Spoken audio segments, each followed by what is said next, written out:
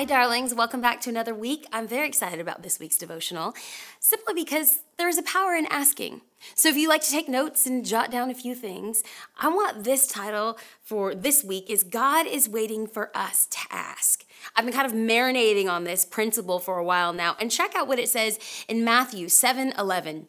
If you know how to give good gifts to your children, how much more will your Father in heaven give good gifts to those who ask him? Highlight that, circle that, underline it, put an asterisk by it, whatever you need to know, whatever you need to do to remember this verse, it's ask him.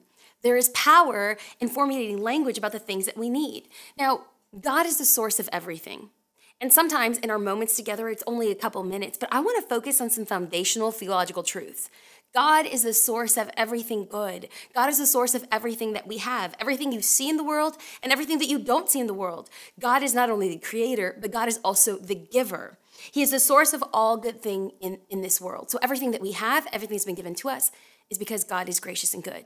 Now, if you're sitting there and you're thinking, well, no, it's not, Bianca. I work really hard. That's why I have my house. I work really hard. That's why I have my car. Yeah, but you didn't have to work hard for you to get up this morning because your heart is still beating. You didn't have to work hard for your hands to sprout. God created that for you. So, we could parse this back even further, that God is the giver of all life and all things good. And as you depend on God as your source of everything, there are 4 truths that I want you to hold on to this week. The first, everything is a gift from God. Nothing you have is anything that you've earned. It is a gift of God's graciousness. The Bible tells us in James 1:17, it says, every good and perfect gift is from above. That's why in the Lord's Prayer, the third phrase starts off with the word give. What does it say? Give us this day our daily bread. Why? Because it's a gift. You can't earn it. And there's something almost freeing in that. Our good Father is giving us this gift. Secondly, there is nothing that you don't need that God can't provide. Yep, that's right. You don't know what you're going to need a month from now, a week from now, or tomorrow, but God does, and he's preparing us for that. The Bible says in Philippians 4:19, my God will meet all of your needs according to the riches of his glory in Christ Jesus. Now, Paul was writing to Philippian church. They were facing so much oppression. They were giving to each other when the oppression came, and yet Paul gives this amazing word. My God will supply all your need. And I believe that's a word for somebody today. You are thinking, I don't know how I'm going to finish this project at work. I don't know how I'm going to pay my rent. I don't know how I'm going to pay my mortgage. I don't know how I'm going to afford this new car. You know what?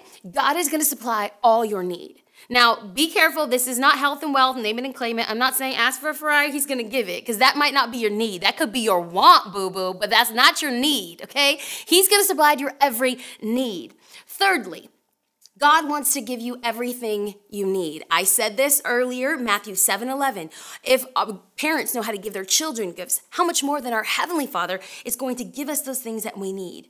God meets our very need. And here's the 4th thing, and this is important. He's waiting on you.